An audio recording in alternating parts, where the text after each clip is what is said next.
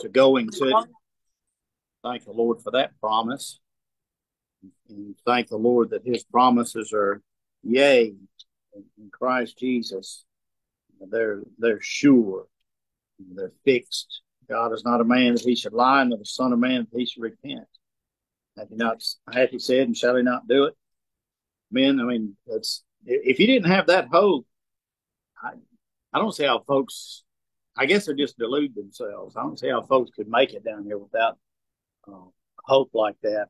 But anyway, so much for the good stuff. Now, need to preach to you a little bit. James chapter 4.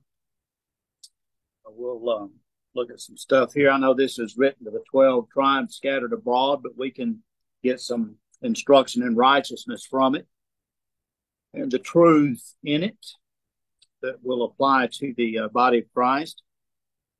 James chapter 4, verse number 13, he says, Go to now, ye that say, today or tomorrow we will go into such a city and continue there a year, and buy and sell and get gain. Whereas you know not what shall be on the morrow. For what is your life? It is even a vapor that appeareth for a little time, and then vanisheth away. For they ought to say, if the Lord will, we shall live and do this or that. But now ye rejoice in your boastings. All such rejoicing is evil. Therefore to him that knoweth to do good and doeth not, to him it is sin. I'm about to preach a message there, the title from verse number 14, For what is your life? For what is your life? Let's go to the Lord in prayer. Father, again, we're thankful for this opportunity to be here today and to open up your word with like-minded believers. We're thankful, Lord, for your many blessings. I pray that you would guide and direct us in the truth now. And pray that those that hear this on the internet, YouTube, or wherever, if there's somebody, Lord, that's not saved, that they'll trust the Lord Jesus Christ before it's too late. And I ask these things in Jesus' name. Amen. What is your life? You ever thought about that? If you get to the end of your life, what was your life? Well, our life will be reviewed one day, like a diary. We were talking yesterday, Patty and I, about some stuff that happened several years ago, and was trying to decide how it went, how many times it was. And I said, I don't know for sure. I had to go back and check my diary, or journal. I call it a journal. It's your life could be a diary. Some of us have better memories than others. Some of us don't have as good a memory, but there's a record of events of your life on this earth that when you die, they'll probably put you up a tombstone. It'll have your birth date and then the day you departed, and there'll be a dash in between those two. That dash represents your life. The long and the short of it, that's it. Life is a diary. It's days, just one day at a time. That's all you can live. He said that there's a group of folks here that say tomorrow we're going to such a city and we're going to continue their year. Well, that's the plans, but you may not. You don't know what a day may bring forth. I can tell you what I'm planning on doing tomorrow, but that's subject to change at a moment's notice. It'll just take one phone call, one email, one text, one knock on the door, and it can completely change. You don't know what tomorrow is. You don't know what the day may bring forth. A diary, a day, your life's a duty. Robert E. Lee said, there is an honor in duty done. The Lord Jesus Christ said, when you've done all those things which you should do, say, we're unprofitable servants. We've done that which is our duty to do. What is your life? What is your life? Well, he said, life's a vapor. It appeareth for a little time and then vanisheth away. Job said that in Job 7, verse 6, my days are swifter than a weaver's shuttle and are spent without hope. We were in Scotland several years ago, and there's a fellow there that has an old-timey shuttle, one of the few that's still left in the world, I guess. And he was making wool into blankets, scarves, things like that, whatever you make, use wool. to do. And he had a system where they was doing it by hand, and that shuttle would move back and forth. And man, it was going quick. He was teaching his grandson how to do it. His grandson wasn't quite as adept as he was, but that thing just moving back and forth. And I thought about that verse: "It's swifter than a weaver's shuttle, and it's spent without hope." He said in chapter 7, verse 7, "Oh, remember that my life is a wind, like breath just blowing through and then gone, or wind blowing through." He said in Job 8:9, "For we are but of yesterday and know nothing, because our days upon earth are a shadow. They're swifter than a post. And they're past like a swift ship or an eagle hastening to its prey." In Job 14:1 and 2, he said, "Man that is born of a woman is a few days and full of trouble. He cometh forth like a flower and is cut down. He fleeth also as a shadow and continueth not." Life is a vapor. All right. What is your life? I'd like to, first of all, talk about the language of life. The language of life. In verses 11 and 12, he said, "There's one lawgiver who's able to save and to destroy. Who art thou that judgest another? Go to now, ye that say, today or tomorrow, we will go into such a city and continue there a year and buy and sell and get gain." They're saying something. A lot of your life is spent talking. A lot of your life is spent verbally in what you say. There is somewhere a heart that is broken today, a soul that is crushed along life's way, a soul that is along life's way. What is the cause of that, you say? It's gossip. Someone has spoken an unkind word, perhaps repeated something they've heard, until some life is deeply disturbed by gossip. Have you stopped to ask, is it true? Is it kind? Until the source of the rumor you find. If you have, I'm sure you will leave behind all gossip. Amen? Man, we like to hear stuff. We like to broadcast stuff. We like to say stuff. TV, radio, newspapers, magazines, all that kind of stuff. It just glorified gossip, basically. Amen. Amen. That's what they're doing, just gossiping about stuff. They even have, I don't know if they still do it, but they used to have what they call a gossip column. Why? Why would you subject yourself to that? Why would you want to do something like that? Just get sucked into those traps. Will Rogers, I guess he was kind of a comedian back in the day, back in the 1920s. He said the only time people dislike gossip is when you gossip about them. Every other time they like it. Most of us do. John Wesley had a group of Methodists sign a covenant. It had six articles in it. John Wesley was a Methodist. He was a great preacher back in bygone years. These 6 articles, he had these Methodist followers sign it. The first article, that an agreement that if they agreed with it, that we will not listen or willingly acquire after ill concerning another. We will not listen or willingly inquire after ill concerning another. Would you sign that? Somebody going to speak ill about somebody, you're going to listen to it? Number 2, that if we do hear any ill of each other, we will not be forward to believe it. If you do hear ill about somebody, your first reaction should be, that can't be true. Certainly not repeat it. Number 3, that as soon as possible, we will communicate what we hear by speaking or writing to the person concerned. Woo! Hey, I heard such and such about you. Is that true? Instead of going to somebody else, like, hey, I heard such and such about so and so. Did you hear that? Number 4, that until we have done this, we will not write or speak a syllable of it to any other person. If you joined his group back in the day, the Methodist group, you had to sign this compact. Well, the Methodists come a long way, haven't they?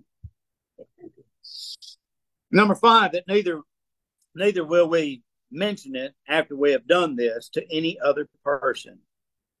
I got a prayer request.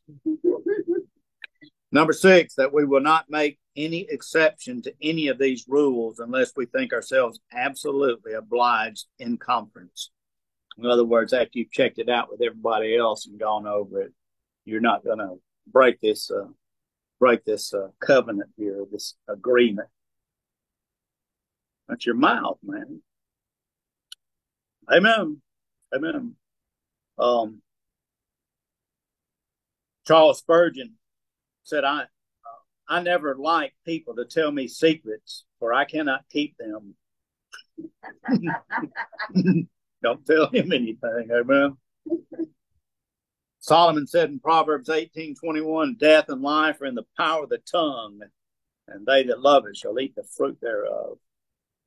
The Lord Jesus Christ said in Matthew chapter 12, verse 37, for by thy words thou shalt be justified, and by thy words thou shalt be condemned. We're going to bring up them words. And you stop and think about that. You are justified by your words. For whosoever shall call upon the name of the Lord shall be saved. You probably prayed and asked the Lord to save you. In a sense, those words justified you. I know it was his shed blood on the cross of Calvary, but it was imputed to your account when you asked God to save you, trusted him to save you. And people get the white throne judgment, those lost people there. Their words will condemn them. I never got to hear, well, that's interesting, because somebody tried to give you a gospel tract and turned it down. By thy words thou shalt be justified, and by thy words thou shalt be condemned. Watch your mouth. The language of our life. You could preach on that all day long, man. That tongue. There's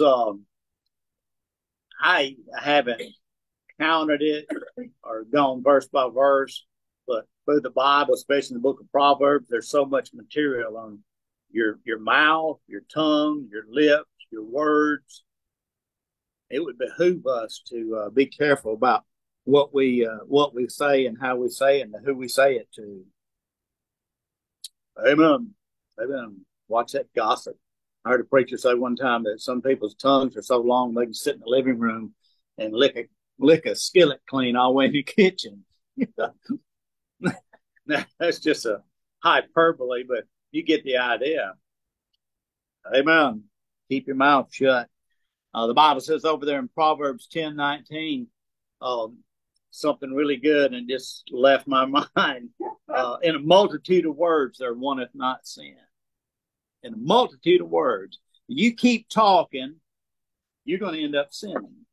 I think it was Wesley, John Wesley, the one I read about there, that agreement they made, that he I believe it was him, if I'm not mistaken. He wouldn't carry on a conversation over 15 or 20 minutes with somebody. He said after that it's going to decline into sin. You couldn't talk with somebody longer than that without talking about somebody or something or complaining or something like that, turning into sin. In the multitude of words there wanteth not sin, but he that refraineth his lips is wise. The language of life. All right, I'd like to talk about the length of our life. The length of our life. In verse number 14, he said, for what is your life? It's even a vapor that appeareth for a little time and then vanisheth away. The length of your life. Life is short. Amen. Sin, death is sure. Sin the cause, Christ the cure. But life is short. You can live. We're told that 70 70 years, and if it be 80, it's full of labor. They say after 70 is borrowed time. Well, really, any day is borrowed time. There's folks that have died in infancy. Children have died. Young people have died. There's no promise of tomorrow. Life is short. And even if you live to be 100 20. What is that compared to eternity? In Psalm 90, verse 9, the Bible says, For all our days are passed away in thy wrath. We spend our years as a tale that is told. A tale that is told. That's something that just takes a few minutes to tell it. Tell a tale. And it don't take long. That's what your life is likened to. Somebody's done the calculation, the average lifespan of a man, a male. Yes, there is a difference between male and female. The average lifespan of a man is 72.06 years. For a woman, it's 77.01 years. And that's just average. What is that? Not much. Not much. The length of our lives, it's short. It's short and it's moving fast. I kid, but I'm only about halfway kidding when I say sometimes about what happened to the 90s, the 1990s, 30 years ago. Yeah. What happened? It was just like, whoop. And we're already in 2023, a couple of months, 2024. When I was a child, I laughed and wept. Time crept. When I was a youth, I dreamed and taught. Time walked. When I became a full-grown man, time ran. Then, as with the years I older grew, time flew. Then I shall find, as I travel on, time gone. Or soon I shall find, as I travel on, time gone. And I used to hear old people talking about, man, time just flying. Where did the time go? Yeah, whatever. You know, I'm thinking time as slow as Christmas. You know, when you're a kid, when's Christmas gone out? Will it ever get? School years are slow. Summer would go fast, but these old folks talking about time flying. I didn't understand. I do now. Man, it goes quick, and that's your life. It goes quick. Job 9:25. He said, "Now my days are swifter than a post. They flee away, and there's no good." That post is like a postman delivering mail. And back in the day, they would do it on horseback. They would go by kind of like the Pony Express, go by quick. He said his life's like that. It's swift. It's short. It's very short. Swifter than a weaver's shuttle and spent without hope. Life is significance. What is your life? Well, it's significant in that the Lord gave you life.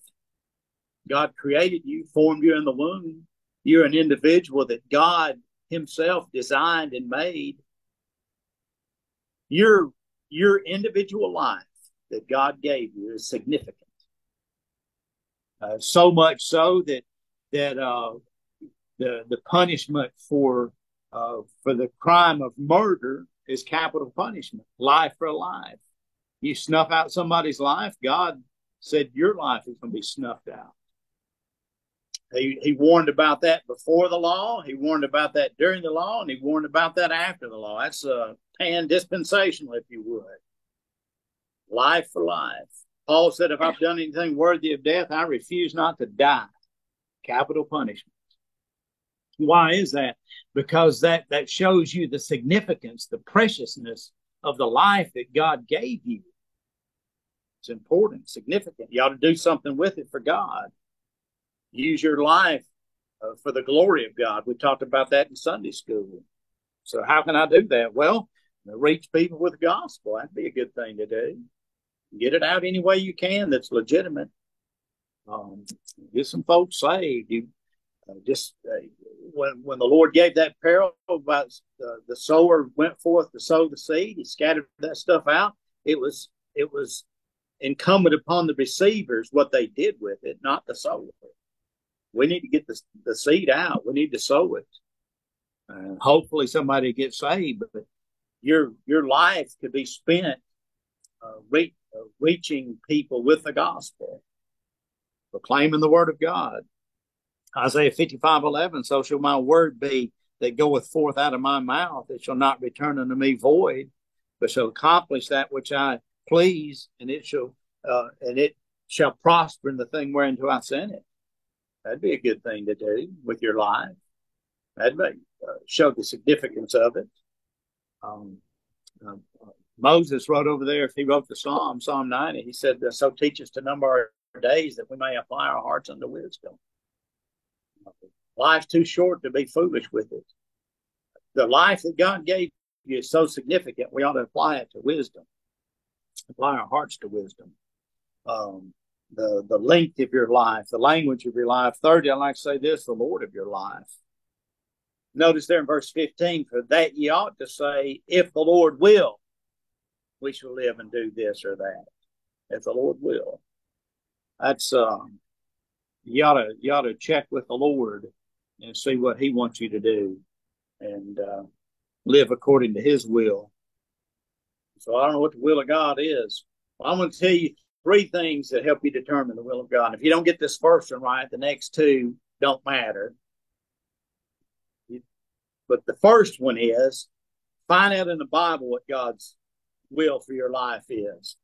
God won't ever tell you to do something with a warm, fuzzy feeling or a dream or anything like that that's going to contradict his word. So if you come and tell me that God told you to do something and I know it's against his word, I know for sure that God did not tell you to do that. Okay? I just want that to be well understood. He's not going to tell you to do something against his will that's in his word. And so what is his will? Well, it's his will for you to be saved. God's not willing that any should perish, 1 Timothy 2:4, but that all would come to repentance. God is not slack concerning his promise, if some men count slackness, but is long suffering to usward, and is not willing that any should perish, but that all would come to repentance. It's God's will for everybody to be saved. And so, well, everybody ain't saved. Exactly. If they're unsaved against the will of God. God doesn't want anybody to go to hell. It's not God's will for anybody to go to hell. He didn't want anybody to perish. So first of all, it's God's will for you to be saved. And so I got my own religion. I'm not talking about religion. I'm talking about you being saved. Trusting the Lord Jesus Christ as your Savior. Salvation's a person, not a religion. It's God's will for you to be sanctified over there in 1 Thessalonians 4:3. For this is the will of God, even your sanctification, that you should abstain from fornication. You don't even have to pray about that. God wants you to live a clean life, a pure life, a sanctified life. Amen? It's God's will for you to be a living sacrifice. Paul said over there in Romans 12, I beseech you therefore, brethren, by the mercies of God, that you present your bodies a living sacrifice, holy, acceptable unto God, which is your reasonable service. And be not conformed to this world, but be ye transformed by the renewing of your mind, that you may prove what is that good and acceptable and perfect will of God. It's not your will, but his that needs to be done in your life. It's God's will for you to be a living sacrifice. It's God's will for you to be submissive to your leaders, to those that are over you. In 1 Peter chapter 2, verse 12, he said, having your conversation honest among the Gentiles, that whereas they speak against you as evildoers, they may by your good works, which they shall behold, glorify God in the day of visitation. Submit yourselves to every ordinance of man for the Lord's sake. There's some things I wish wasn't in the Bible. I'm not going to take it out. It should be there. It's the truth. But man, that goes against the grain. Submit yourselves to every ordinance of man for the Lord's sake, whether it be to the king as supreme, or unto governors as unto them that are sent by him for the punishment of evildoers, for the praise of them that do well, and for the praise of them that do well. For so is the will of God, that with well doing you may put to silence the ignorance of foolish men. See, I think maybe you ain't got a problem with knowing what the will of God is. Your problem is doing what the will of God that you know is. It's God's will for you to suffer for Christ's sake. The Bible says over in Philippians chapter 1, verse 29, for unto you it is given on the behalf of Christ, not only to believe on him, but also to suffer for his sake. 1 Peter 4:19, he talks about suffering. He said, wherefore let them that suffer according to the will of God commit the keeping of their souls to him in well-doing, as unto a faithful Creator. Paul said, yea, and all that will live godly in Christ Jesus shall suffer persecution. Well, that's God's will.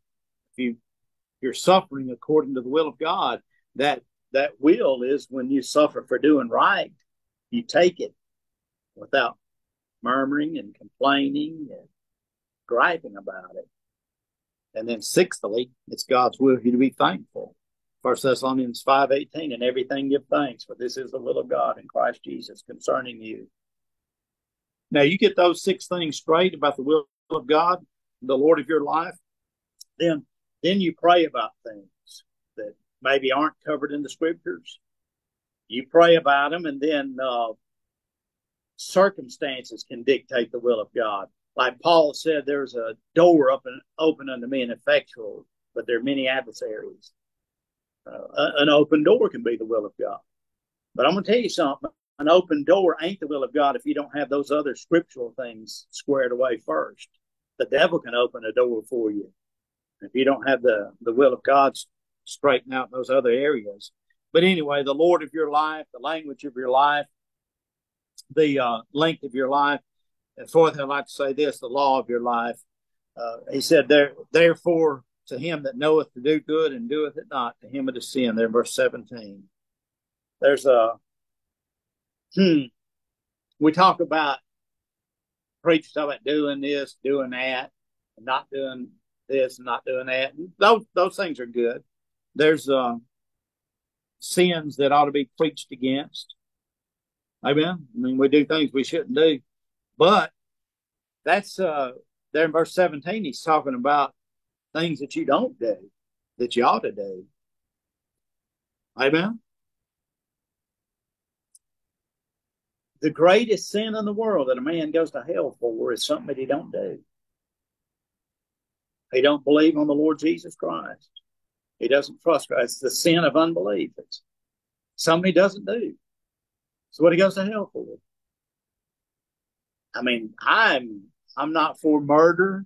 I'm not for rape. I'm not for clubbing baby seals and any nasty, vile, wretched thing that you can think of. But that ain't why people go to hell. People go to hell for not doing something, for not trusting Christ. And saved people, I'm going to tell you, we get on our self-righteous high horse about stuff that we don't do.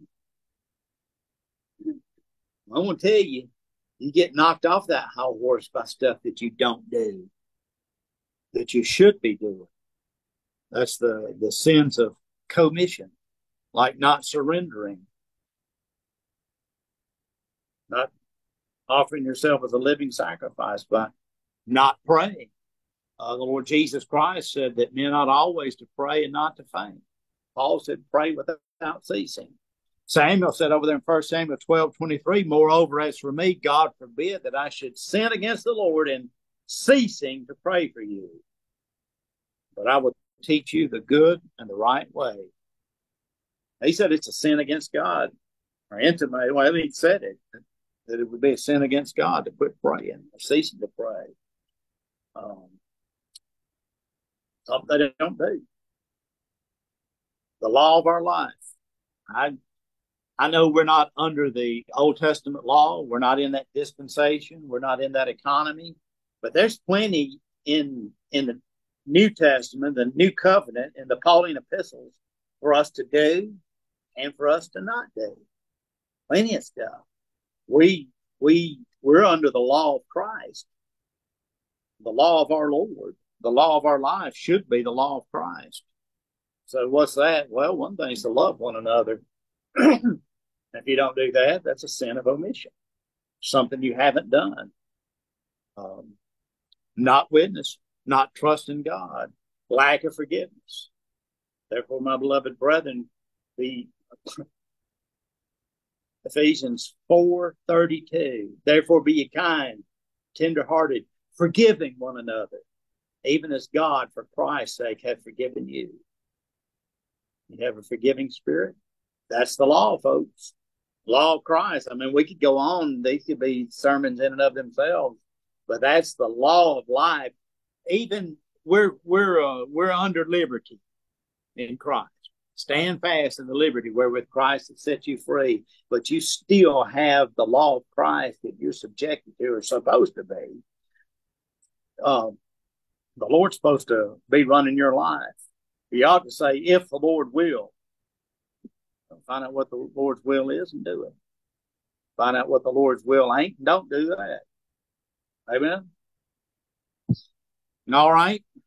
That's been kind of a rough message, but I want to leave you with this thought. Well, let me say this. If you're listening to this and you've never been saved, like I said, you're going to hell and you're doing it against the will of God. He died for your sins. The Lord Jesus Christ did, so you wouldn't have to pay for them.